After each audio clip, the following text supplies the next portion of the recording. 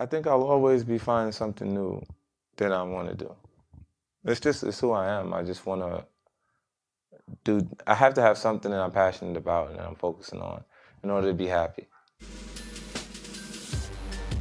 Though he would later struggle with the nature of his fame as well as market expectations, 50 Cent endured substantial obstacles throughout his young yet remarkably dramatic life before becoming the most discussed figure in rap, if not pop music in general, in the mid-2000s. Things you go through turn you into who you are. You're a collage of your experiences. Following an unsuccessful late 90s run at mainstream success and a successful run on the New York mixtape circuit, Eminem signed 50 Cent to a 7-figure contract in 2002 and helmed his quick rise toward crossover success in 2003. I love 50 Cent. I call him the Black Elvis Presley. The product of a broken home in the rough Jamaican neighborhood on Queens, New York, 50 Cent lived everything most rappers write rhymes about, but not all actually experience. Criminal activity. People enjoy the action. Drugs, crimes, imprisonments, stabbings, and most infamously of all, shootings. It's not how many times you've been down, it's how many times you get up.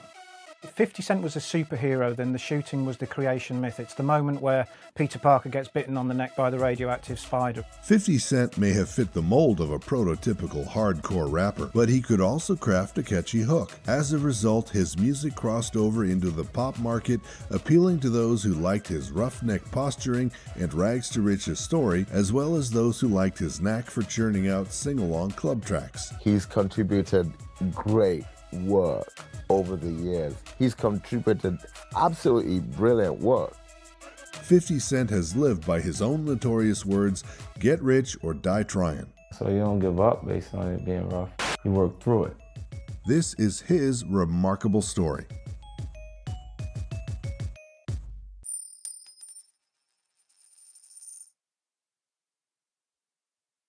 Music, I think, is what's really amazing about it is how it breaks language barriers. You know, because some of the people who were out there last night don't speak English. You know, and it's interesting how they'll come and enjoy the festivities and everything's exciting. And for me, everywhere I've been, it feels like hip-hop culture is now pop culture. It's everywhere. It's so broad. You know, originally it was something that was in New York, you know, and it grew outside of that, and it's everywhere. So, you know, I was blessed with being there to kind of experience some of the early stages of it.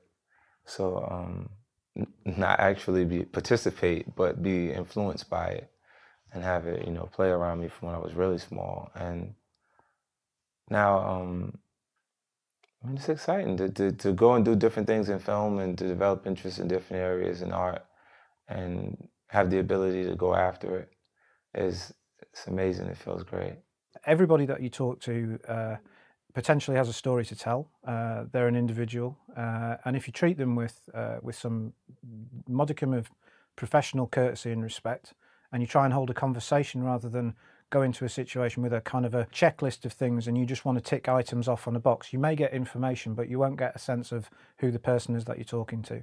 So I try and hold conversations with interviewees, and as such, I'm very rarely surprised to find people diffident or stonewalling or unpleasant or argumentative or hostile. 50 Cent in that regard was no different to the vast majority of people that I get to talk to on a day-by-day, week-by-week basis. He's an interesting guy. He's done some interesting stuff. There's nothing in his life that he's particularly unwilling to talk about. I guess if you were to press him on his thoughts on who it was who shot him, you might find him clamming up a little bit. But most other subjects, he's not necessarily an open book, but he's someone who's warm and engaging and intelligent and interesting. I wasn't particularly surprised that he was any of those things, and I found him to be all of those things. My first expectations of looking after 50 Cent, I thought it would be a lot harder than it was. I thought it'd be a lot more difficult, and he wasn't at all. He was very easygoing. The paparazzi and the guests outside were actually more problematic than the artists and his guests themselves. Left side. 50 50 Cent is so relaxed when he looks at a venue. We had him in a venue where there was a hole in the VIP wall. It's always there. But he looked at the DJ box and he just decided he was going to make his way to the DJ box, not thinking about the crowd or any risks. So I've had to sort of pull him back, ask him where he's going, and then put my security forward of him. So when he goes through and the crowd comes in, he's still safe. And it was really busy, so it was well worth doing. I wish I could take you all to the neighborhood where I grew up in Jamaica, Queens. We see families struggling to get by, parents working 2 and 3 jobs just to make ends meet, kids staring at adversity day after day. But we also see hope, we hear music, we witness dancing and laughter in the streets and the storefronts, because New York City, that's what we are, baby. This is the city of dreams.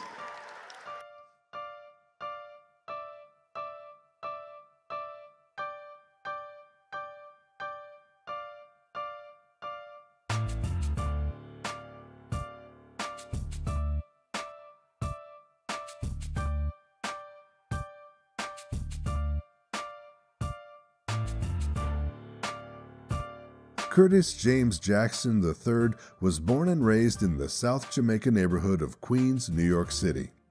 He was raised by his mother Sabrina, who gave birth to him when she was 15. A cocaine dealer, Sabrina raised Jackson until she was murdered when Jackson was 8. She lost consciousness after an unknown assailant drugged her drink. The assailant then turned on the gas and closed the windows of her apartment.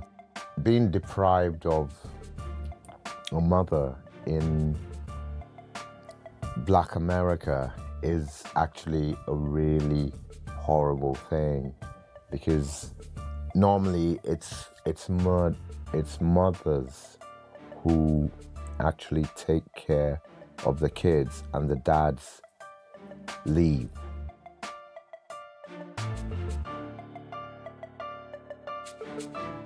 I think hip-hop's one of those genres where the formative experiences of the artist are of pivotal importance. Hip-hop tends to be stories taken directly from the life. If not your own life, then the life of people that you knew, friends around you, things that you saw happen in the neighbourhood. So clearly, anyone who's had the kind of life story that Curtis Jackson had in the early part of his life is not going to want for material when it comes to writing this definitively and very often deliberately autobiographical music. After his mother's death, Jackson moved into his grandparents' house with his 8 aunts and uncles. At age 12, Jackson began dealing narcotics when his grandparents thought he was at school. In 1994, Jackson was arrested for selling 4 vials of cocaine to an undercover police officer. He was arrested again 3 weeks later when police searched his home and found heroin, 10 ounces of crack cocaine, and a starting pistol. Although Jackson was sentenced to 3 to 9 years in prison, he served only 6 months in a boot camp. The whole thing about selling drugs is a whole mode of survival. It's a method of survival. It is really the people who are selling drugs and the people who certainly were selling drugs. I don't know about now, but certainly in 50s time, the people who were selling drugs were forced to sell drugs by their circumstances. And it's not out of hatred for their fellow man either.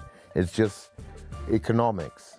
I've always had to be 2 people growing up. I had to be aggressive enough to get by in the environment, and then be my grandmother's baby when I got in the house. Like, we weren't allowed to curse or do anything that my grandparents felt were inappropriate. They're real old-fashioned people, so I'm both of them, but under circumstances where a person is making me uncomfortable or I'm in a threatening situation, you see 50 Cent show up, but I spend more time functioning like my grandmother's baby right now. In 1995, Curtis Jackson decided to trade crime for hip-hop. Jackson began rapping in a friend's basement, where he used turntables to record over instrumentals. In 1996, a friend introduced him to Jam Master Jay of Run DMC, who was establishing Jam Master Jay Records. Jay taught him how to count bars, write choruses, structure songs, and make records. In 1999, after Jackson left Jam Master Jay, the platinum-selling producer's Trackmasters signed him to Columbia Records. They sent him to an upstate New York studio where he produced 36 songs in 2 weeks. 18 were included on his 2000 album, Power of the Dollar. You were locked down in the studio for 2 weeks. You came up with 36 songs. When you thought about bringing the human together with truth, was this something that you thought about as far as a marketing strategy, or was this something that you just felt in your heart? It was something I just felt. Okay. You know, like, it wasn't even about marketing strategy. Like, I feel like right now it's a little harder for an artist to come out by itself, like, without being affiliated with a camp. Like, he's not down with Rough Riders, or not down with Cash Money, or not down with any other cliques that's like Def Squad or somebody that can co-sign him. Like, you know what I'm saying? 50 Cent is just, it's me, it's 50 Cent, you know what I'm saying? It's a metaphor for change. I'm gonna make some changes. I'm gonna do it myself. I just gotta give him records that's undeniably hot. Jackson's popularity began to grow after the successful, controversial underground single, How to Rob, which he wrote in a half-hour cab ride to a studio. Let's talk about How to Rob. That was by far, to me, that was like one of the funniest, most truthful songs, man, that I've ever heard. How did you actually come up with that concept, and how long did it take you to write that? I used the format from Biggie's Dreams of Sex and the R&B Chick. Okay. Like, I used that format, and I did what, like, cause the jewelry is becoming a part of hip hop. Like, it's symbolizing your success right now. Like, you know, like the bigger artists got bigger diamonds now. You know what I'm saying? So that's why I came along the lines. Like, when Big was thinking Dreams of Sex and R&B Chick, it's because, like, I think R&B music is sexy, regardless, even if the artists aren't attractive. Like, what do you do when you listen to that music? You know what I'm saying? So I'm thinking of a way, you know, to do it in my angle, like my way, how I could do it, and I came up with How to Rob, you know, and just, that's the way I brought it to the table. The track comically describes how he would rob famous artists. Rappers Jay-Z, Big Pun, DMX, Wyclef Jean, and the Wu-Tang Clan responded to the track, and Nas invited Jackson to join him on his Nostradamus tour. 50's willingness to rap openly and brashly, and the attention How to Rob attracted, would come back to haunt him. Beef to me is a different thing. Beef is when you're in an actual altercation with a person, or when you're actually going back and forth with each other, and it's violent. It's when they're actually past the point of art or saying anything to each other. It's like, no, when they see you, something's gonna happen regardlessly. You know, like, that's what beef is. On May 24, 2000, just before Columbia was set to release Power of the Dollar, an assassin attempted to take 50 Cent's life, shooting him 9 times with a 9mm pistol, while the rapper sat helpless in the passenger seat of a car. One shot pierced his cheek, the other his hand, and 7 others his legs and thighs. Yet he survived, barely. With 20/20 hindsight, he was shot over How to Rob. That's just how it goes. It's the nature of jealousy and things like that. If you like, if 50 Cent was a superhero, then the shooting was the creation myth. It's the moment where Peter Parker gets bitten on the neck by the radioactive spider. It's the point where an ordinary person becomes this sort of superhuman, superhero figure within the hip-hop landscape. It gave him a story and a power source to draw on that he set him apart from all of his peers and all of his competitors. After hearing the news, Columbia Records wanted nothing to do with 50, shelving Power of the Dollar and parting ways with the now controversial rapper.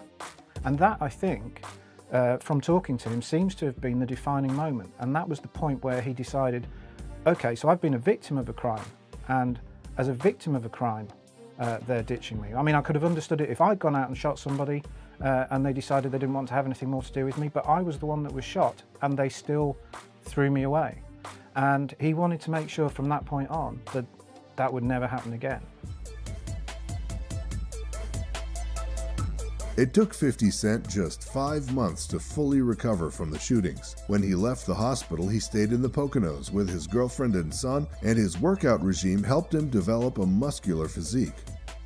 As well as being dropped by his label, 50 was also blacklisted by the recording industry. Unable to work in a US studio, he went to Canada, where he recorded over 30 songs for mixtapes to help rebuild his reputation.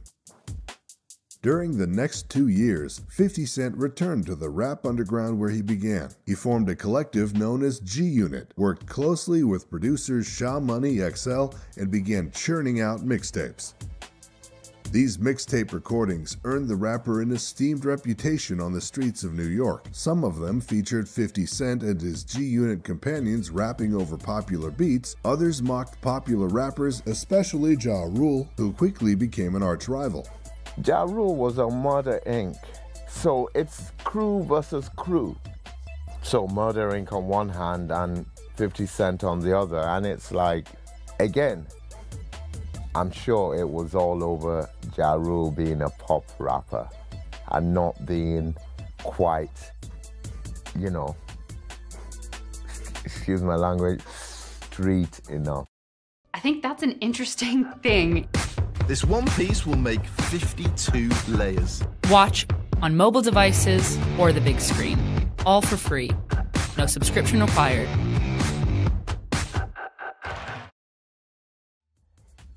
This constant mixtape presence throughout 2000 to 2002 garnered industry attention as well as street esteem, particularly when Eminem declared on a radio show his admiration for 50 Cent.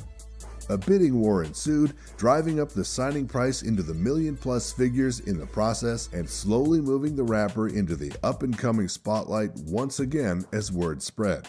Despite the bidding war, Eminem indeed got his man, signing 50 Cent to a joint deal with Shady Aftermath in collaboration with Dr. Dre. During the successive months, 50 Cent worked closely with Eminem and Dre, who were both credited as executive producers on his upcoming debut, Get Rich or Die Tryin'. 50 Cent's debut album was built up as one of the most anticipated rap debuts of recent times. Get Rich or Die Tryin' was released in 2003. It debuted at #1 on the Billboard 200, selling 872,000 copies in its first 4 days. The lead single, In Da Club, set a Billboard record as the most listened to song in radio history within a week. It's kind of a landmark in a way because it paved the way for what later happened in hip-hop, which was people dealing with people who had been in jail or people who had been shot, that you had to have some sort of reputation before you were even allowed on the mic.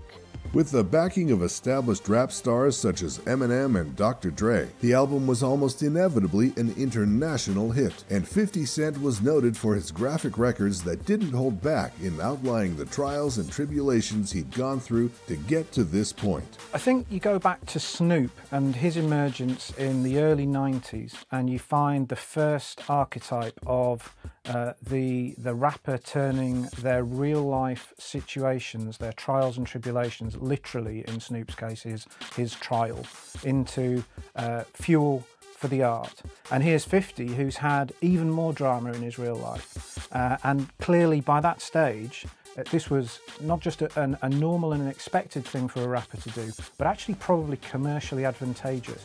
And I think this is the thing that 50 did, that other people haven't really learnt from as fully as perhaps they might, is how they can then take what's unavoidable, what's happened to them probably through no fault of their own, tragedies, tribulations, real life problems, and turn them into something that he can then make work for him. He did that brilliantly through his music. As well as portraying his life in his lyrics, 50 Cent was also keen to deliver his tale to the big screen. He starred in the biopic Get Rich or Die Tryin', which was released in 2005. The film went on to gross over $45 million worldwide. It's important for the music business, not just 50. It's a great movie. It's a powerful movie. Jim Sheridan really put some heart and soul into this thing. 50 did a great performance along with the other cast members. And I think it's very, very important for the music business itself, this movie. Anybody who's been through any hard times ever can associate themselves with this film. It's just that simple. Because if you've ever been through any kind of struggle, or if you ever had any questions about who you are, finding yourself, that's the same struggle and the journey that this character Marcus goes through and the rest of the guys in the film. 50 can do anything because he'll study, he'll train, he's an athlete. He's just a brilliant musician, he's a great songwriter, he's a great lyric writer, and he's a very powerful person. Oh man, I enjoyed myself. It was a learning experience. You know, I got a chance to learn a lot being on the set with Terrence Howard, Joy Bryant, Bill Duke, Omar Miller, Tory Kittle, Etta Wiley, to name a few. I mean, in the future, if there's a screenplay that I come across that's as exciting as my life story is to me, I'll commit to it, you know. He's great. He's great. He's like a sponge. He soaked everything up. Whether it was a suggestion from the director, from a fellow actor, he was very interested in getting the best possible performance out of himself and us. It was fun. I mean, the cast, the crew was real nice. It was cool hanging out with 50. He's a real nice guy, very respectable. I kind of picked up some of his traits in his mannerism. So if I drop a rap right now, please forgive me, it's 50 talking. I mean, it's an opportunity for people to get a good look at what the things I've been through in my life and make a decision on how they feel about me as a person based on this, opposed to the small things they receive through different media outlets. You know, back in the day, they're going to be very surprised.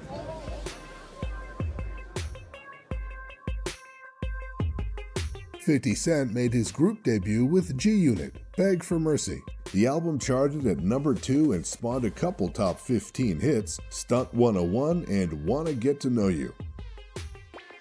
After the successful release of Get Rich or Die Tryin', 50 Cent stayed on the sidelines for the most part as G-Unit affiliates Lloyd Banks and Young Buck released popular solo albums. Another G-Unit affiliate, The Game, released his debut in January 2005, and it proved to be the most successful among these solo spin-offs, in particular the singles How We Do and Love It or Hate It, both top 5 hits that predominantly featured 50 Cent. As these singles were riding high on the charts, however, 50 Cent and The Game were feuding, and the latter was acrimoniously booted out of G-Unit.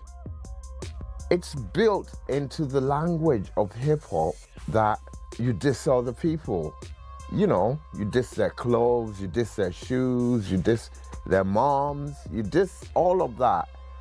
You know, but you do it wittily, and that's what you're supposed to do. It's always been a part of hip-hop culture. They started calling it beefing after Tupac and Biggie. You know, and the culture is so competitive in hip-hop, you had to be prepared to battle at any time. If you were an MC, which stands for microphone controller, you were able to get on at whatever point, and you would go back and forth and saying who could actually rock a crowd better than the other. In March 2005, 50 Cent released his second studio album, The Massacre. Nearly as popular as Get Rich or Die Tryin', The Massacre debuted at #1 and went on to sell over 10 million worldwide, and spawned a series of smash hits including Disco Inferno, Candy Shop, and Just a Little Bit. When you release your second album, the knives are out. No matter who you are, the knives are out. And then you have to doubly impress people. By the time it came to Massacre, which I reviewed for the NME, it was something slightly different. Dr. Dre contributed, but he didn't do the whole album. And 50 Cent obviously intentionally did that because he wanted his own identity separate from a producer's identity. But I remember that I gave it 7 out of 10. And with hindsight, it should have been more. Because it's a more enduring record in its own way than Get Rich or Die Tryin'. The Massacre tends to get thought of as being in second place, if you like. It's the second album. We also didn't sell as well as the first one, and people tend to think maybe it wasn't as successful. I would argue it's creatively a much more successful record. There is a broadening of the themes. a deepening of the attitudes that he brought to his music, the relentless focus and drive on making it as work as meticulously and as smoothly as possible. There's some big songs on there that have become anthems. It was a success. It didn't sell as many copies, and I don't think that's the way to judge it. I think it's a better record. It's a record that would actually endure, but all he is speaking about on that record is, once again, massacring other MCs. After robbing other MCs, now he's going to massacre them. You know, it's hip-hop.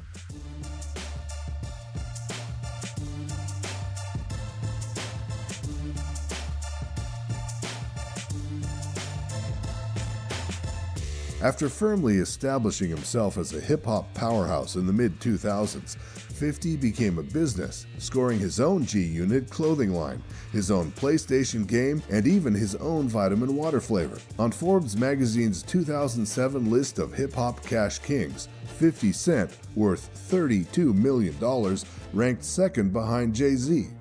When you go back through 50 Cent's musical career and his biography and his life story and all of the things that he's done creatively and commercially, they're all interlinked, and they've all been about maximising potential, and turning himself into a brand it was already somewhat established within the hip-hop world by the time he came around. We'd had the mid-90s, the emergence of the idea of hip-hop groups or hip-hop artists as being people who could sell t-shirts or baseball caps, or perhaps start to help market training shoes and get deals with sportswear firms. I think you go back to Run DMC, who were very influential in 50's career. Incidentally, Jam Master Jay was an early mentor. They were the first people to really sort of bring the idea that hip-hop could help sell things like sports shoes. And they made that a mainstream thing. And branding, being successful financially beyond the music, beyond the creativity, was already a part of the landscape when 50 came along. So it's natural that he would have had one eye on that. And I think it's in keeping with the way that his music went and the way that his career developed following the shooting.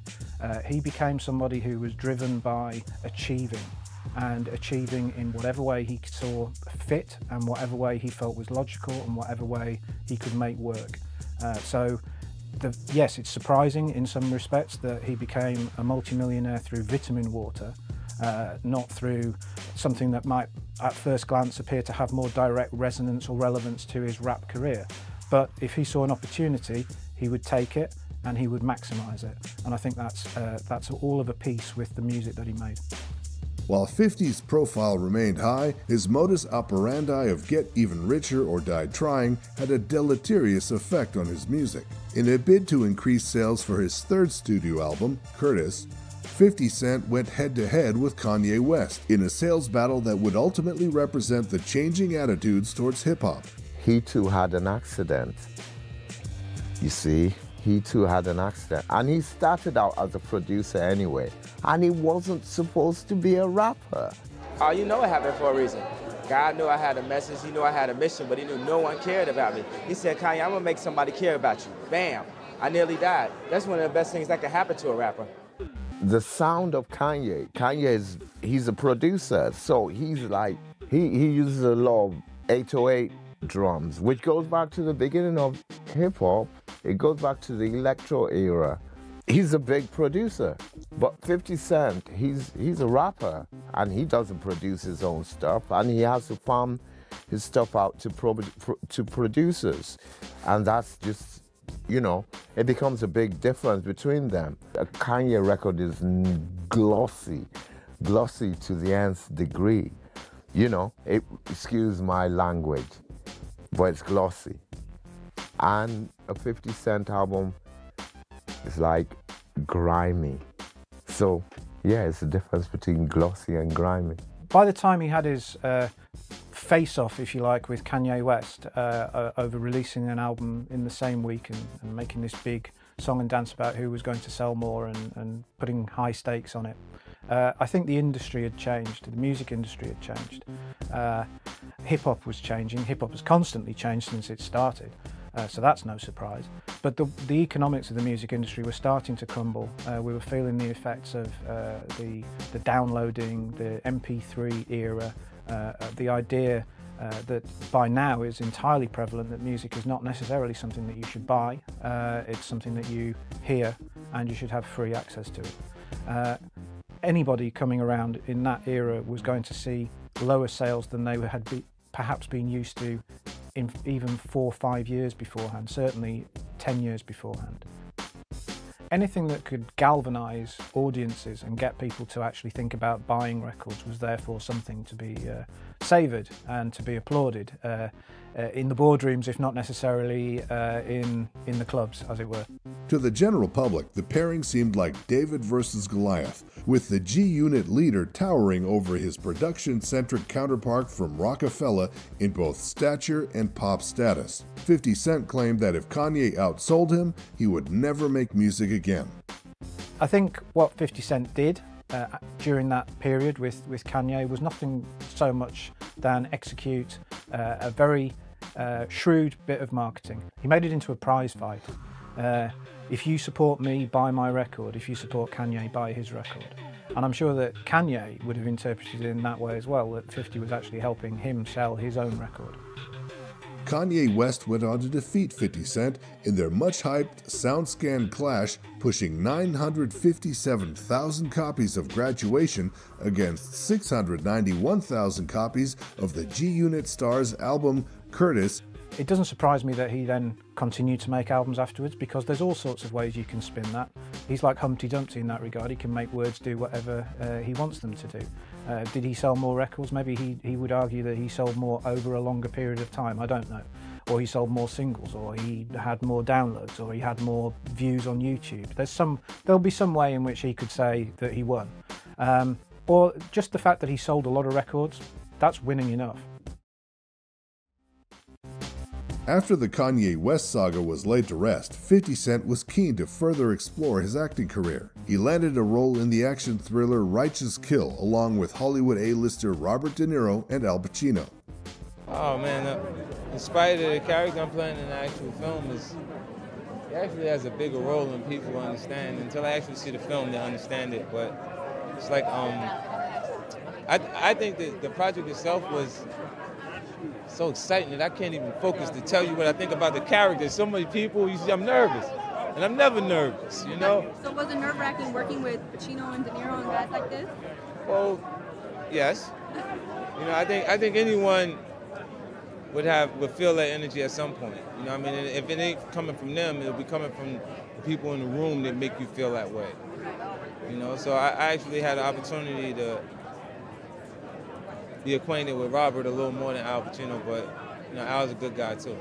And so what was the experience like working with them? I mean, did it just make you want to be a better actor? Okay. It was great. Like, I mean, I feel like I did a great job. If you ask them, they'll tell you I did too, because you know, but it worked out. The whole process was great. It's an amazing experience. So to go from Get Rich and Die Trying to this type of movie, I mean, what is that transition like? Well, I mean, since this, I've shot a film, Microwave Park, with myself,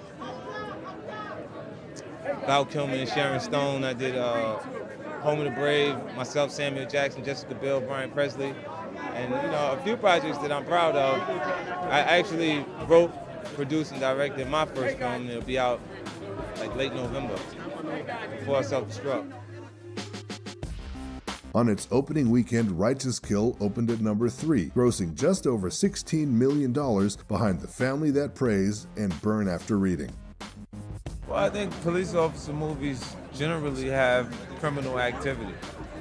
People enjoy the action in those actual films. I mean, and we have confirmation constantly from our news publications, and away from it actually being in the UK, confirmation will come from the web, where you get a chance to see that these things go on in the environments that they're making reference to. So it's like watching a film that's based on someone's true story or someone's life story. It's interesting even if it doesn't run parallel to yourself.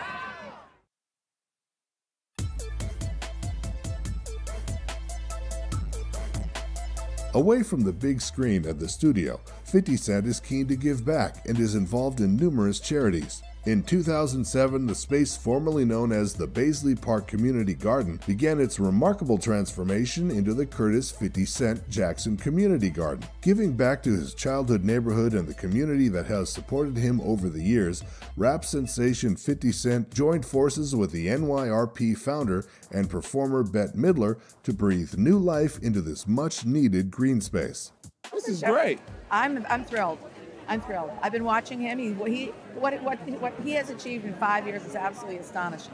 And the foundation that he has, the G-Unity Foundation that he has, is devoted to giving money to granting money to organizations that already exist that need a helping hand. And some of them, I've seen the list, and it's a fantastic group. So we knew he was serious, and when we came to him with this project, you know, it started out as a $250,000 project. It somehow wound up costing us a little bit more than that, and he never said, boo. He just said, oh, okay, anything you need, and because I think he's really devoted to the neighborhood, and I think he's really devoted to the idea that the kids have a place to come and learn about where food comes from and what's great about nature. So it's win-win.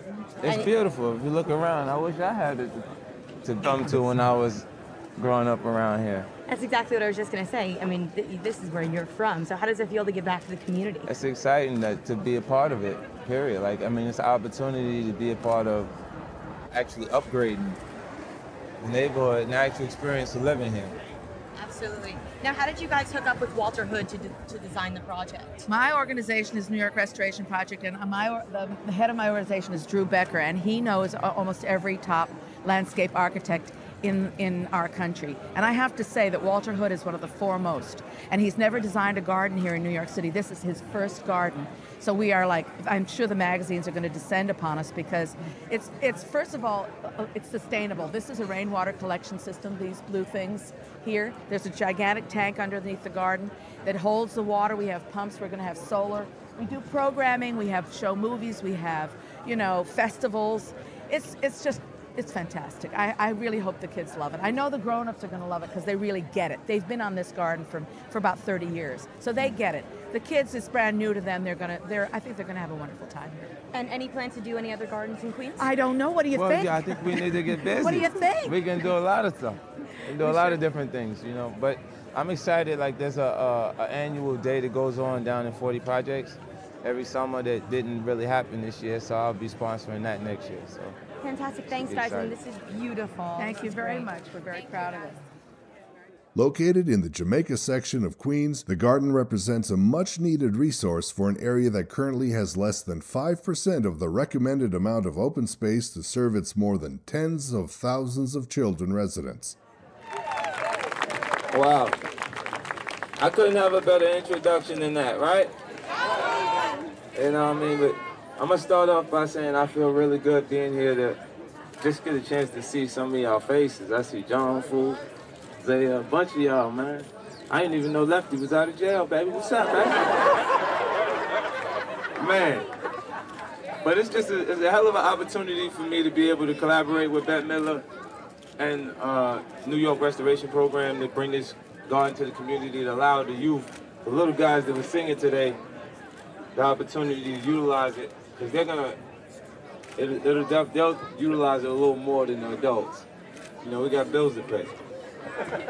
You know, so for them to have this opportunity to utilize it is great. You know, I feel like to be able to directly affect the experience of living here for them is exciting. You know, and also, you know, while I got the mic and I'm in front of everybody, you know, I'm looking forward to doing even bigger, better things in the actual community in the future. So they can look forward to, they can say this is the first thing that happened. You know, I already started in investigating, and I'll actually, well, this year we'll actually experience the first 50's first annual 40 Day down in 40 Projects, and also 50's first annual Baisley Day. You know? See, because we haven't had the opportunity, you know, to be honest, it's just the money ain't around here the same way it used to be, baby. So we got to get it from somewhere else. You know, so We're gonna make it happen the way we've been making it happen, right here. Thanks for coming.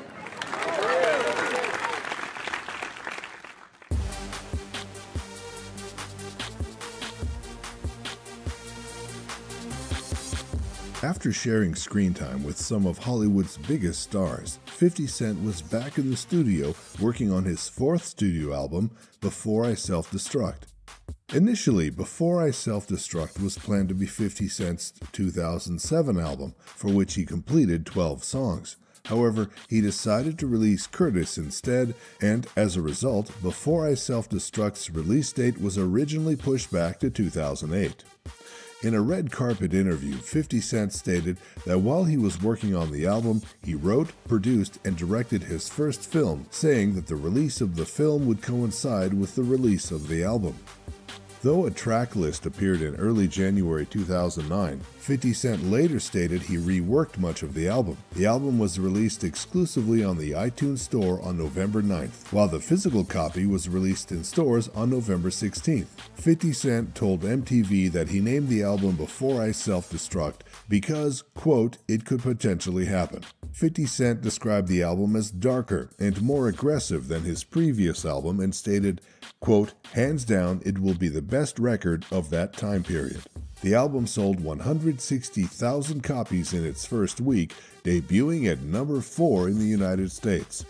By 2009, you're really talking about a completely changed landscape for the marketing and selling of music. And if 50 Cent has one key attribute, it's as a great branding, marketing, selling apparatus. He's a man machine when it comes to precision tooling his output and making it as successful as possible. Now, Before I Self-Destruct certainly didn't get the numbers that his earlier records had achieved, but then how could it? It came out in an era where so many people were accustomed to getting music for nothing, and they weren't interested in buying albums by anyone, never mind who it was that was making them. The numbers that it did, therefore, have to be seen within that context, and it's hard to argue that it wasn't as successful as other records of its type, even if it wasn't as successful as other 50 Cent records had been in the past. By this point in his career, the movie offers were flooding in. He accepted a role in the gritty British crime thriller Dead Man Running alongside Danny Dyer and Tamer Hassan. A lot of projects. What makes you decide what to do, and in particular with this film? Why did you decide to do it? Well, things that kind of speak to my lifestyle, you know. So I'll pass on things if it don't, like if I wouldn't actually utilize it or understand why a person would want it, I won't be involved in it. In the film project, Alex, the director, came out to talk to me about the project, and he was really impressive. Like he was more impressive than the script initially, because I didn't get a chance to read everything there, and then there was the slang in the actual script that was like, I don't understand this part.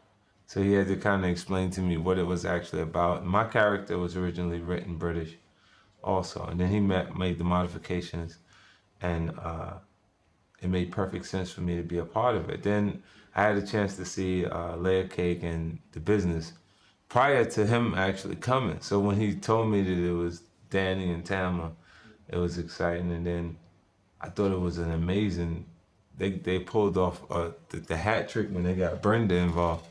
You know, that was the key piece that made it like, okay, this is a real movie to me. You know what I mean? Like, this is gonna be hot. And then, you know, it came out like I expected. You know, I just wanted to be a part of the projects that have artistic integrity that I want to be associated with. You know, so I feel really good about this. It was not about how much they was paying me to be on the project, you know, because people associate me with my business and that business savvy. I'll point that out, because when it comes to film projects, it's the film itself that's important. Well, I mean, for me, creatively, I have to be inspired by what I'm reading, you know, and I don't look so far into it to say I won't play this role because it'll create this type of image or aura for me, you know. Like, you might see me in a romantic comedy. Don't expect me to just play in things that directly speak to 50 Cent. This is why I asked to be called Curtis 50 Cent Jackson in the film project, so my fans don't come to see the film and expect to see the same aggression that's on the actual music. What's interesting is people already see me really, really aggressive. You know, so I think I'll be accomplishing what I really need to accomplish by them seeing normalcy within my character and them seeing, I played a police officer in Streets of Blood. I played a soldier in Home of the Brave. You know, it's the intensity of the war setting that attracted me to that project, because there's no bigger life-threatening situation for you to be in than on the actual battlefield, you know, so those projects. And then Righteous Kill, Al Pacino, Robert De Niro is a complete different role, you know, but it's different kinds of aggression involved in those actual films. And I think we all have it at different points. Does branding help you as an actor? Well, it helps you develop a comfort in front of the camera. Prior to you actually starting to act, you can become extremely comfortable, you know, speaking in front of the camera. It becomes the third person in the room. You know, that you don't actually have to pay very much attention to it and still be natural.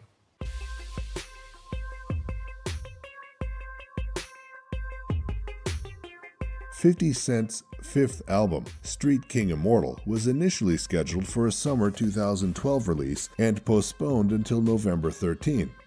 Disagreements with Interscope Records about its release and promotion led to its temporary cancellation. Its first promo single, New Day, with Dr. Dre and Alicia Keys, was released on July 27th. The song was produced by Dr. Dre, mixed by Eminem, and written by 50 Cent, Alicia Keys, Royce da 5'9", and Dr. Dre.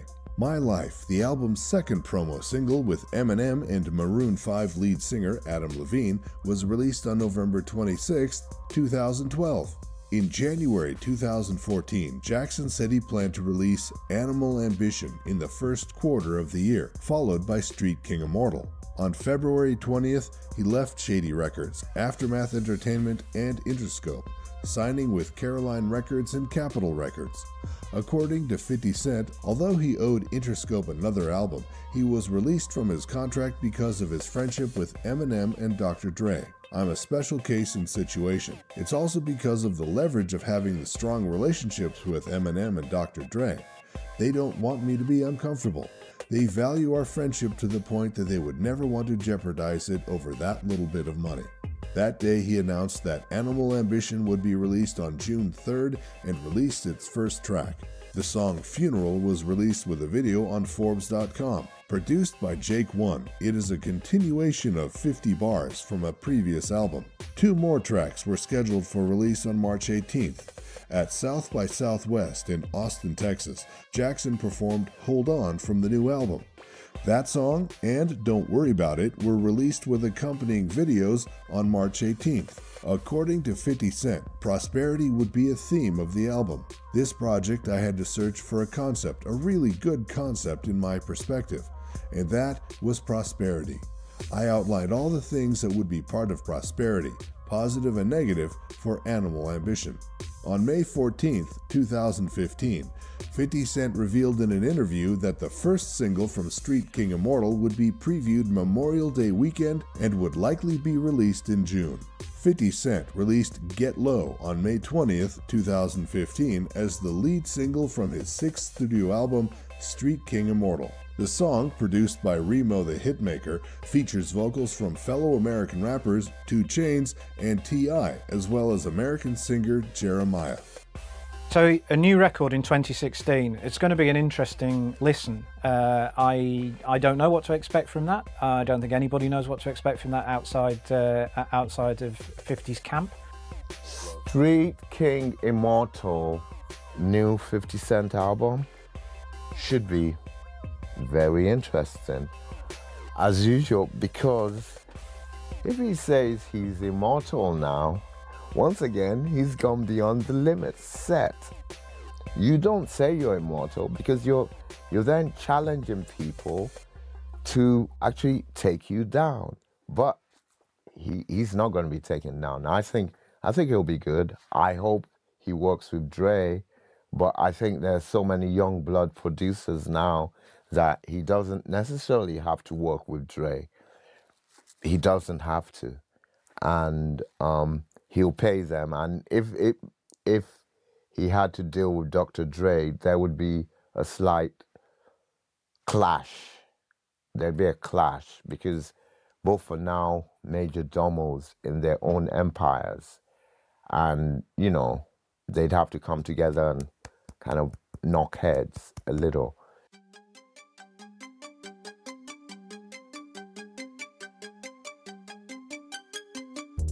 Looking at 50 Cent's career, one would hardly expect that the rapper's impressive rise to stardom could have been cut short by an early life of crime and violence. As a musician, an actor, and a businessman, 50 Cent has consistently proven his instincts for choosing successful projects in which to involve himself. However, 50 Cent was actually born into an environment full of poverty and bloodshed, and had to fight his way out of a deadly cycle of incarceration and physical confrontation before he truly realized his full potential.